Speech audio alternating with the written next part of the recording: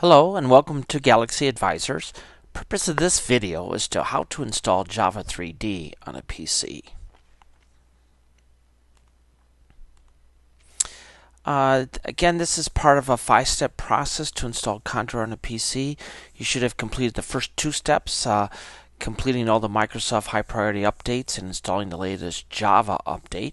Now we're going to install a special Java 3D library that will help Condor visualize your data. So again, back to start your browsers such as Internet Explorer and so on.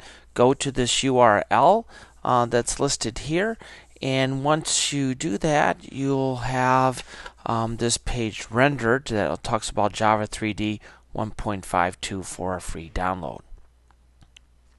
Click on the soft PDF secure download for x32 download, link arrow. There is a 64-bit if your machine is a 64-bit, so you have that option as well. And note, you may get a browser warning. If so, just click the download file, kind of one of those security alerts. Again, the 5th step will be just to click run there in the window. Again, step 6, again click run again.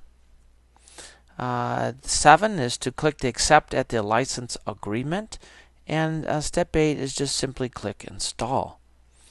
Finally, click finish, and that will complete the Java 3D 1.52 installation.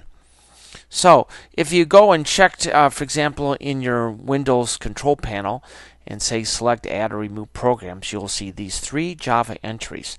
The Java 3D library 1.5.2, the Java 7 update 4, or a more recent release if there's one that's come out since June 7th.